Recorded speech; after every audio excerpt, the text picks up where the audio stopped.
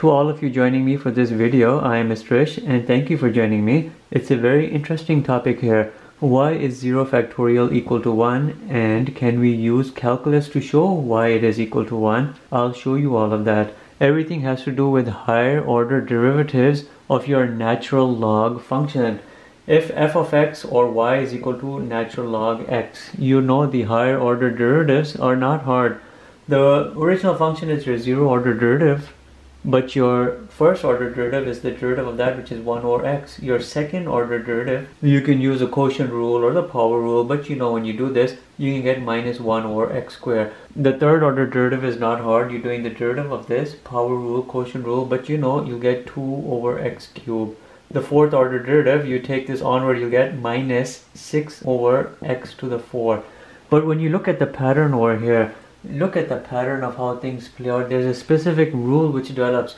The nth order derivative for this natural log function is always equal to the following. It's always minus 1 to the power of n minus 1 times n minus 1 factorial divided by x to the power of n. That's your rule. If hypothetically I told you find the fifth order derivative or the 10th or the 15th, you can keep playing it along, but you can play with this rule as well.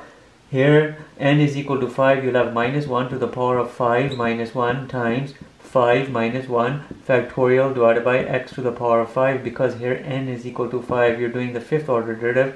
Minus 1 to the power of 4, which is an even number, is a positive one. Here you'll have a 4 factorial, which is 24 over x to the 5. So that would be the next step, the next order derivative. Anyhow, utilizing this specific template, we can start coming to answering that question over there. We know our original function y is equal to natural log x. We also know the first order derivative is equal to 1 over x.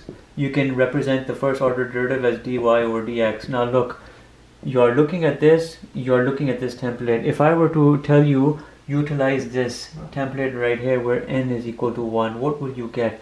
You're looking at y, the first order derivative, you're doing minus 1 to the power of 1 minus 1, because n is equal to 1. You're running it through this template. It's like a rule template times 1 minus 1 factorial divided by x to the power of 1. You clean this out, you have minus 1 to the power of 0, which is a 1, times a 0 factorial over x, which you clean it out as a 0 factorial over x.